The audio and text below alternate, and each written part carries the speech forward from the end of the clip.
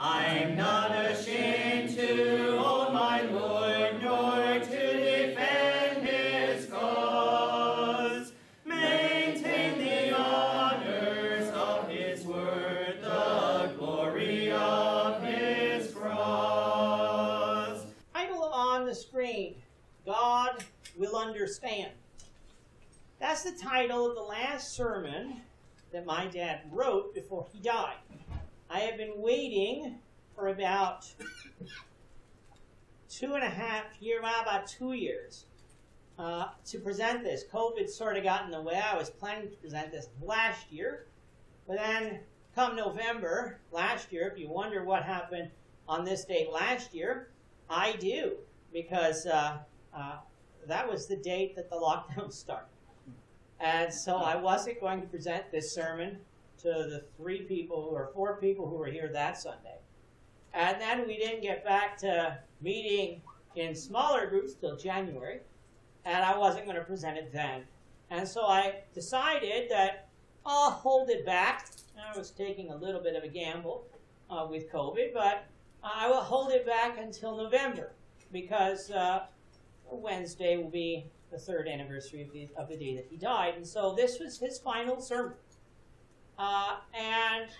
That he wrote when he was in the hospital with his cancer. The title actually comes from a lesson he's preached before, and I had to look this up because I've heard him say this, but I didn't know exactly what he was referring to, because when it was actually said, I was only 1 year old. And so this comes from a former American President, Ronald Reagan, and what he said in the 1984 presidential debate in the United States. He was asked why, as a religious person, he didn't attend church on a regular basis. That was when you could still ask religious questions in political debates. Think about that. A politician getting asked a religious question in a debate today, that would cause quite the uproar and the stir. His answer, which received great applause line after that, was that because of concerns, security concerns, about putting the congregation where he would visit in danger, and there was terrorist activity going on at the time, especially in Lebanon, he didn't feel that it was right for him to put the congregation in danger, and that he feels that the Lord understands his position. That's what he said. In truth, that answer, the Lord understands, is merely Mr. Reagan stating his opinion, his hopes. For the Lord didn't say that he would understand. Now, I recognize that the dangers that he, as President of the United States, might actually put on the congregation might be very real. Let's not come along and say, well, he had no foundation for even considering something like that. But if that truly was the case, ceasing to worship God was not the solution. Because, as most of you know, the White House is a very large complex. It doesn't require grand buildings and large numbers for a church to exist. A church can exist in much smaller numbers. And I'm sure he would not have had problems finding people who would come to the White House complex to worship God if that's really what he wanted to do. Other things could have been considered. I'm not passing judgment on what could or could not. I'm just using the statement, God will understand, as the focus of today's lesson. Because this idea that God will understand our actions, even if they don't line with Scriptures, is not new, and we need to beware of it. People have used this phrase, God will understand, to try to justify many things. First, they try to justify why they haven't been baptized, because they believe that belief comes after salvation. That salvation comes after belief. I have that backwards. That they were saved when they believed, And then, well, yes, Christ said we should be baptized, but God will understand if I don't do that right away. God will understand. It's not really that important to God because Scriptures teach we're saved by faith, which the Scriptures do, but they don't teach you're saved by faith alone. What would happen if someone died? This is what their question often asks. What would happen if someone died after coming to faith in Christ, but before being baptized? Would God really condemn them to hell? Certainly God would understand and wouldn't condemn them to hell, right? But whether or not God will understand is for God to decide about a person in that situation. But the point is, the person making the statement is not in that situation. Using what we come up with, hypotheses, we come up with excuses, really, that we come up with as to why we don't do something. Because what happens if, what about that person over there? What about doesn't matter? What are we doing? We leave God to deal with those people. But what really is being done here is a smokescreen in order to justify why we didn't obey. Scriptures are very clear on the matter. In Mark 16, verses 15 and 16, Jesus said, "Go into all the world and preach the gospel to every creature. He who believes and is baptized will be saved, but he who does not believe will be condemned." What was the gospel that was to be taken into all the world and preached by the disciples? It was the death, burial, and resurrection of Jesus Christ for the remission of sins. That was the gospel that was to be taught. That is the foundation for everything else that we place our faith in. We place our faith in who Jesus was and is, what he did in dying on the cross, why it was necessary, and the proof of that is in the resurrection of Christ, that just as he was raised from the dead by the Father, we also can not only be raised to walk into this life through baptism, but we have the hope of the resurrection come the judgment day. What was the response to the gospel to be? Belief and baptism. How much clearer could Jesus have been? He who believes and is baptized will be saved. He who does not believe will be condemned. But it didn't say he who is not baptized. That's because baptism alone doesn't save. We can argue about that all we want. We talked this morning in Bible class how worship and sacrifice alone doesn't save us. Baptism alone doesn't save. Just dunking someone in water doesn't do them any good if they have no faith in Christ.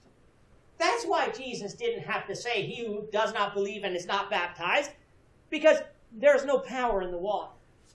The power is in our faith in the work of God in remitting our sins. You remember the story of Naaman back in the book of, I think it's 2 Kings. I didn't write it down. Naaman had leprosy. He was told to go dip 7 times in the River Jordan, and the leprosy would be gone. Now, Naaman went away angry, and his servant said, "Why are you going angry? If the prophet had told you to do some great thing, would you not have done it?" When was Naaman's leprosy healed? Not when he believed the word of the prophet through the word of God through the prophet. It's when he believed and did. He dipped 1 time. No leprosy gone. 2 times, 3 times, 4 times, no leprosy gone. 5 times, 6 times, no leprosy gone. 7 times, the way God had said. And when he came up the 7th time, his leprosy was healed. His faith acted, and he was healed. God says he who believes and is baptized will be saved. God will understand, cannot be an excuse as to why we don't obey that. People also use this phrase, God will understand, for not being part of Christ's church.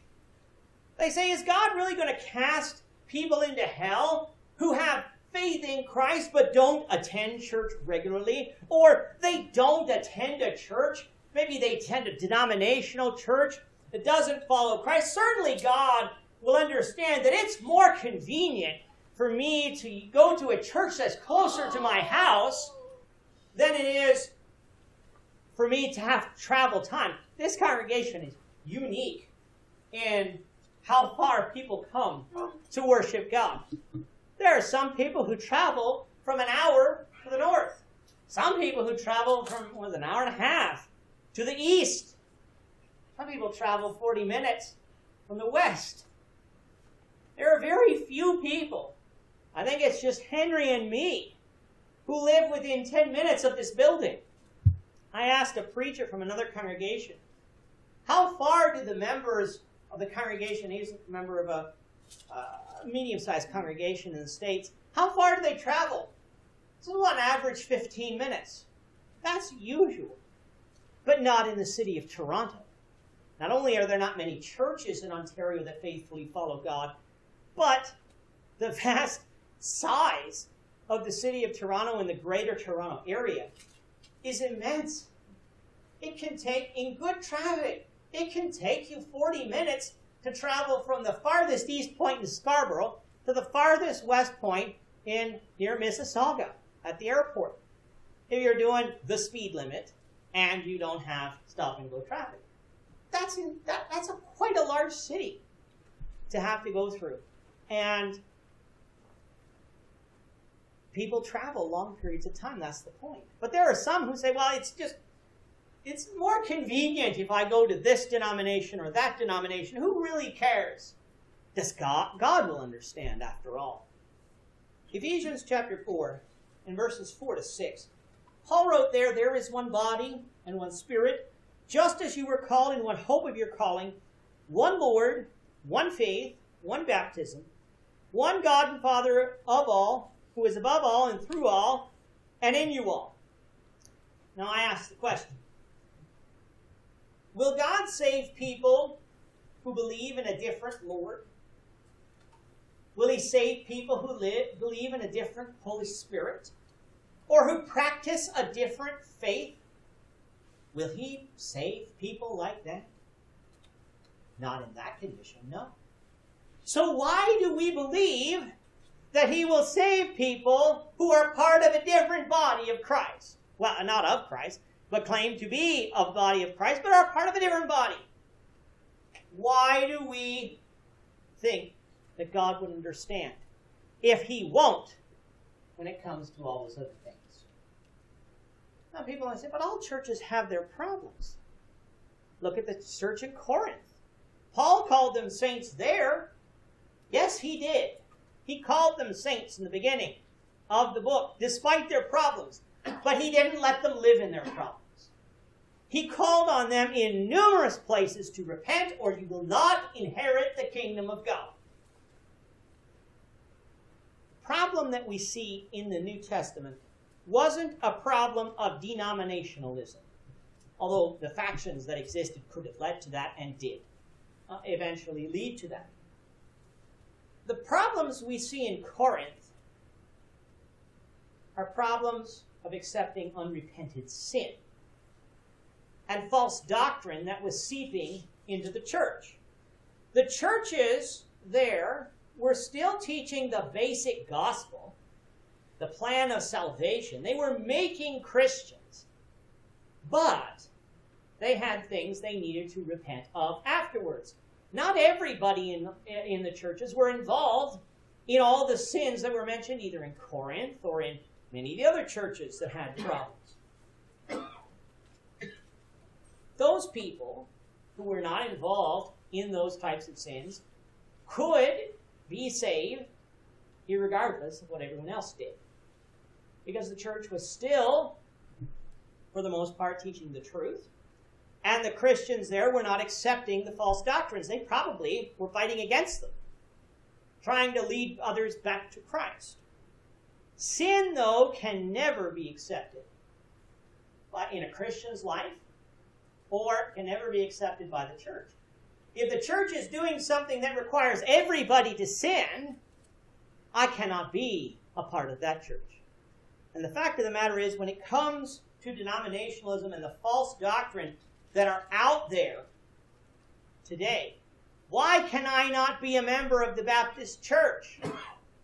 Because the Baptist church teaches another faith other than Christ. You can't go to that church and say, well, they're making Christians. They might be doing something. I'm going to try to teach them what they need to do. But after they repent of that, then they're fine. They're not saved to begin with because they don't teach the gospel plan of salvation. I can't be a part of that. Now, can I go and call them to repent and turn back to God? Absolutely. Just like every other person who's in sin. But they're teaching a different faith, a different gospel, and a different plan of salvation. They are not part of Christ's body to begin with. Therefore, they first need to come to Christ and then give up all those other doctrines. That's what needs to happen. I need to be part of a church that teaches the gospel, first of all, practices the truth, and if there are things that need correcting, I can go about trying to help people, just like I would expect them to try to help me if I was in sin. But I got to first belong to the body of Christ. I'm not part of the body of Christ if I'm teaching another gospel. I'm part of some other body. God will not understand if I attend a church that is not following Christ. God will also not understand if I decide, well, I don't need to be a part of any church. Really, who cares if I worship every Sunday? Is it really that important? Hebrews 10, verses 24 and 25 says, and let us consider one another in order to stir up love and good works, not forsaking the assembling of ourselves together, as is the manner of some, but exhorting one another, and so much the more as we see the day approaching. Worship should be something we want to do, and something we should be seeking to do. What about my job? Am I not to work? Oh yeah, we're to work. But God said, seek first the kingdom of God and his righteousness, and all these things will be added to you. Do we have faith in that statement? If we seek first the kingdom of God and leave God the rest, I think we'd be amazed at what God can do if we let him. We come along with our own ideas. Well, I have to have this job. Do you really? Do you think you can't find another job that might not take you away from worship every Sunday? Are there really no jobs out there? I know of many. No one here works on Sunday morning. You're here. You're not working today. Because you want to be here. We should desire to be here. Worship is important. Not only to praise God, but to stir up love and good works in one another. Think of what being apart could lead us to do. It can lead us to becoming a passive Christian. It can lead us to sin. We should want to be here to worship God, and we should want to be here to stir up one another. To stir up one another, to be stirred up in love and good works. That's why we come to worship every Sunday. God will not understand if I don't obey his will. The Bible does not teach that God will understand our lack of humble obedience. In Genesis 3:1-20, Eve was lied to by Satan. She was deceived by Satan, but was not excused for her sin, despite believing a lie and following it. We discussed earlier in Cain's worship in Genesis chapter 4. Cain did something, but not what God wanted. God did not understand Cain's obedience. He called him to repent of the sin that he committed. Uzzah, in 2 Samuel chapter 6, in verses 1-8, if you don't know that story, the Ark of the Covenant was being moved by David from where it was into the city of David, into Jerusalem. Remember, the Philistines had captured it, and then Philistines had their gods were being chopped up and destroyed by having the ark in their temples, and so they sent it back to Israel, and it had been in the house in a house of a person for a great period of time, and then even before Saul, and then David decided, well, we're going to bring it to Jerusalem. That's where it should be. That's where worship should be. And he put it on an ox cart to transport it to Jerusalem. You say, well, what's the problem with that? Well, Numbers made it quite clear that the ark was to be transported on the shoulders of the sons of Kohath, which were of the tribe of Levi. And they were told, even the sons of Kohath were not allowed to touch it, lest you die. That was the command. Now, people were going along, the ark was going along great, until they got to the threshing floor, and the oxen stumbled. Now, see, the oxen stumbled, the ark was going to hit the ground. That would have been bad. It would have damaged the ark. So what did Uzzah do? He put his hand to steady it. That's all he did. And God struck him dead. Why? Well, they disobeyed God. It started with the ox cart. If it had gone to Jerusalem without the oxen stumbling, would God have been pleased? We don't know. It didn't. Perhaps God would have come along and punished them anyway. But Uzzah paid the price for not following God's command and touching the ark. They put himself between a rock and a hard place. They would have sinned no matter what happened. But he sinned in this way, and God punished him. God didn't understand. Lack of obedience there. King Saul, in 1 Samuel 13, verses 1 to 15, offered a sacrifice when Samuel wasn't available. He didn't have the authority to do that. God didn't understand. In 1 Samuel 15, 1 to 35, Saul was told to go kill all the Amalekites. Utterly destroy them for what the children of Amalek did to the children of Israel on their journey from Egypt to Sinai. That story is found in Exodus. And so Saul was told there to go do that. And he did, except he spared King Agag and the flock. The people spared the flock. Saul almost obeyed, but didn't. And God punished him. God said, I'm going to rend the kingdom from you and give it to a man after my own heart. Almost, but lost. And then you got the rich young ruler in Matthew 19, in verses 16 to 22. He kept the law. He came to Jesus, said, Good Master, what must I do to inherit eternal life? Jesus said, You kept the law. You shall not murder. You shall not commit adultery. He said, I kept all those from my youth. Jesus said, well, you have one thing. Go sell all you have and give to the poor and come and follow me. Now, the rich young ruler had done, supposedly, what the law had said. But he had one thing left. He trusted in money more than he trusted in God. Jesus doesn't tell us to sell all that we have and give to the poor. He does tell us to give to the poor. But he doesn't tell us to do that. However, if money is getting in the way of us serving God, that's what we should do. If our job's getting in the way of serving God, we need to find another job. If our family's getting in the way, we need to correct our family. We can't always leave our family, but we need to find a way to take away that problem. Whatever it is, we need to seek first the kingdom of God and his righteousness, and all these things will be added unto us. Now, if God didn't understand any of those situations, why would we expect him to understand if we alter worship? Colossians 3:16 says, Let the word of God, Christ dwell in you richly in all wisdom, teaching and admonishing one another in psalms and hymns and spiritual songs, singing with grace in your hearts to the Lord.